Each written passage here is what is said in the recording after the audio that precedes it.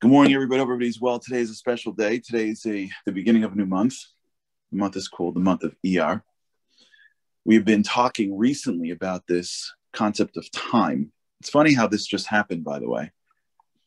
It really very much fits into this theme that we're going to be building towards, which is the joy of life. Now, to get to the joy of life, you have to be able to really appreciate the little things. And I want to share with you a couple of things that happened yesterday. And then this. So it all works together. For those that are joining us now for the first time, for those who are hearing this now, I'm sure Andy's going to cut this before he posts it. So if you're hearing this on demand, I want you to understand that I have some of the most patient people in the whole world with me right now that stuck with us through technical difficulties. We love you more than ever. Thank you. Yesterday, I was blessed. There's been a stomach virus going around. I don't know if you guys are part of it or not. I think it's going around the entire country. And yesterday I was lucky enough to have it. I woke up in the morning and I was like, something's going on. And it hit like almost everyone in my family. And I was like, please, I'm not going to get this. I'm tough. And somewhere around 8:00 yesterday morning, I was like, okay. And then it went from like, that to pretty rough. And I spent the entire day yesterday in bed, and much of it really, at least part of it, in pain. And in the middle of this experience, this bout with a virus in which you can't control, which completely takes over you, I hope nobody gets what I got yesterday. I was noticing that I couldn't concentrate on anything. People were talking. It was like grating at me. I was trying to read something. I couldn't concentrate on the words. I was trying to listen to something. I couldn't. I couldn't. I was in too much pain. I needed every single bit of my attention to be focused on getting through those. When it came in like waves. I don't know if you guys have experienced this before. Like comes in like waves until you can find a position where you can just at least be not in pain for a few minutes.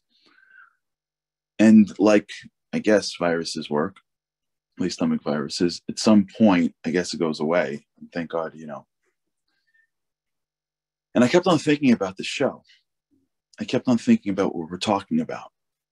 I kept on thinking about sitting in bed and really spending the entire day mostly either in pain or sleeping, trying to muster up enough energy to make sure I get the morning prayers in, to make sure that I can just get through the stuff that I need to do, which I couldn't get through most of it.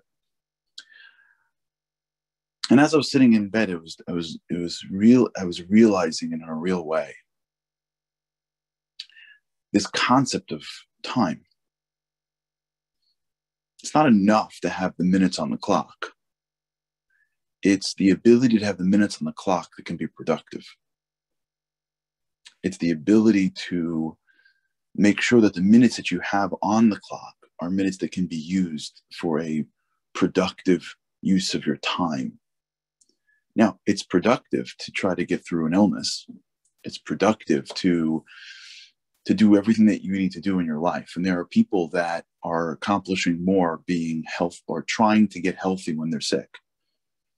And even though it looks like they're not going far because all they're doing is getting back to normal, they can be using their muscles much stronger than those that are blessed with health and are wasting their time.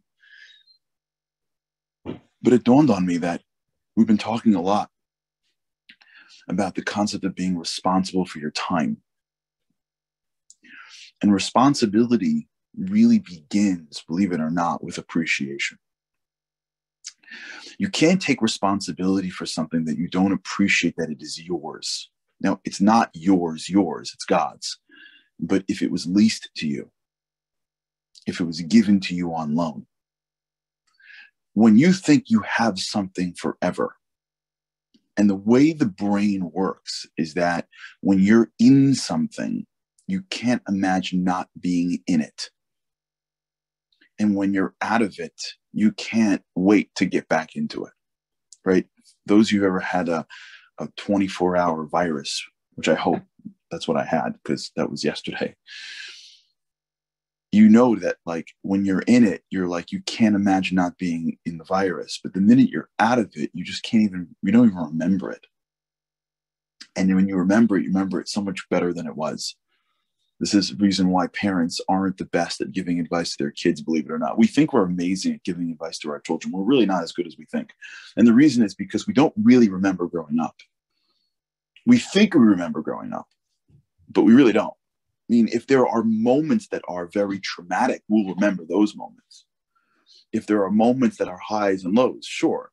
But like a regular random day in high school, you're not going to remember. So when your kid comes to you with like a question or a problem, you don't really remember the depth of how you felt when you were there. We don't really remember how hard it was. Like, people call me sometimes for advice for law school. I don't really remember how hard 1L was. There are moments that, like, 1L, for those who went through it or are going through it, is an incredibly hard year. And I'm like, whatever, toughen up, it'll be fine. But I don't remember, because the brain has a way of forgetting anything that is not something that it is currently perceiving. As soon as you feel free from something, you almost forget the level of pain that you're in, which is why empathy is such a critical part of one's life. Because part of empathy is the ability to put yourself in someone else's shoes so that you can fully appreciate that which you don't fully appreciate.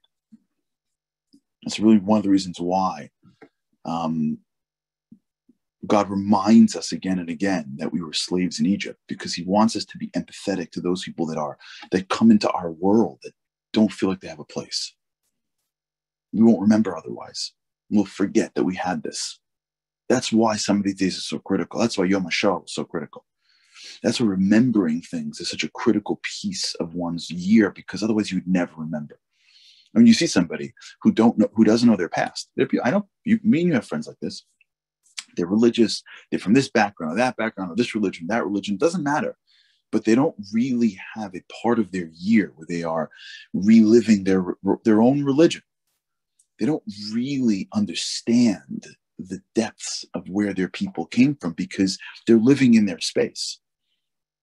They're living in their world. And in their world, there's the trees that somehow make it feel like you were always in the forest. We were always free. We always had rights, right? We always lived in a country where you can demand rights. No? The answer is no. For most of the world, you never had rights. Most of history were people that never had rights. But we would never understand that because we live in a place with rights. And some of the hardest aspects of being able to be sensitive is being able to put yourself in someone else's mind. Well, one of the greatest misconceptions that we have is that we own our time. And the way I feel right now is the way I'm always going to feel. To quote my Rabbi Levy, the way I am now is the way I'll always be. So if I'm okay now, I'll be okay tomorrow. And if I feel good now, I'll feel good tomorrow. And if this is my circumstance right now, this will be my circumstance tomorrow. And if I can call this person now, I can call them tomorrow. It's a tremendous misconception that gets in the way of our ability to make use of our time today.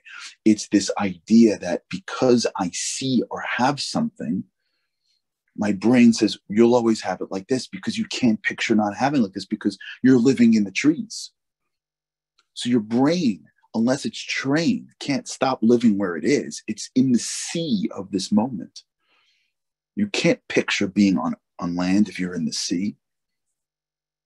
You can't picture being sick if you're healthy, or healthy if you're sick. You can't picture being hungry if you're full, or full if you're hungry. You just can't. The perception around you is so strong that we make this incredible mistake, in that the way my time is now is the way it's going to be next week, next month, next year, and for whenever. So when I'm projecting 10 years from now, I project 10 years from now in the state that I'm in right now. It's just not true. 1 minute I was feeling amazing on Saturday on Shabbat.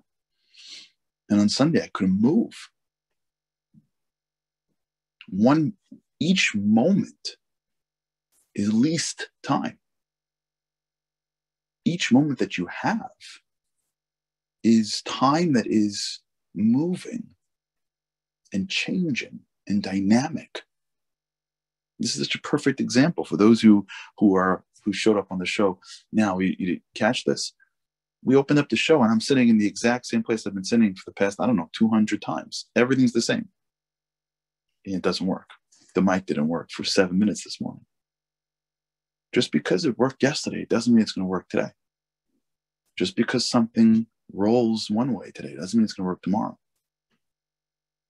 Which means that when we talk about responsibility for time, which is the path of what we're doing right now, we have to start to understand why we don't take responsibility for time. And one of the main reasons why we don't take responsibility for time is because we assume it's going to be the same tomorrow. We assume that my time tomorrow will be like my time right now. And so I'll just call them tomorrow. Or I'll just handle it next week. Or I'll just do the thing I want to do in the summertime. Well, how do we know what life's going to be like in the summertime?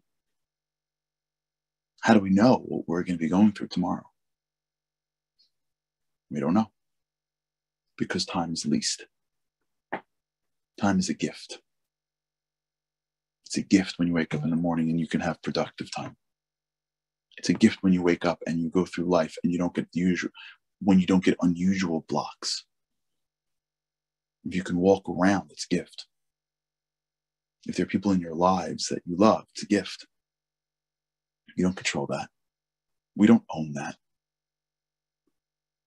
And that's a tremendous misperception that we have that stops us.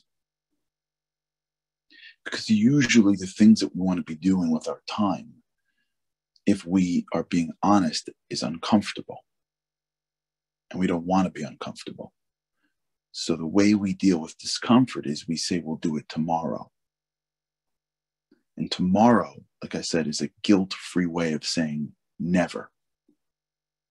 And the way that we justify tomorrow is because we assume that we know exactly what tomorrow is going to look like.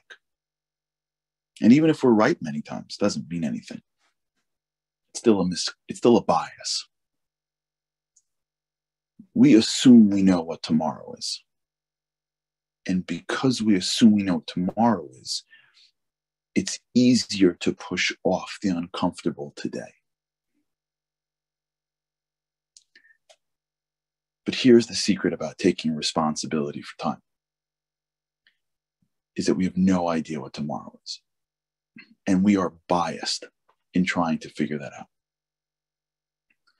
And as soon as we recognize our own bias, that we misunderstand what's available tomorrow, if we are given the gift of productive time now, that's the greatest thing we have. The ability to have time, productive time. And once we understand that and we appreciate that for what it is and for what it isn't, that level of appreciation that all I have is this moment allows us to take responsibility, because I can't waste it. I have to be responsible. That is the basis for how you do hard things, for how you maximize your hours. There's a little bit of an urgency that I have this incredible amount of time in front of me. I have a gift. Okay, we'll continue this a little bit more. Sorry for the shorter duration today and for the technical difficulties, but for those who stuck with me, we thank you very much. We've always loved you. We love you more.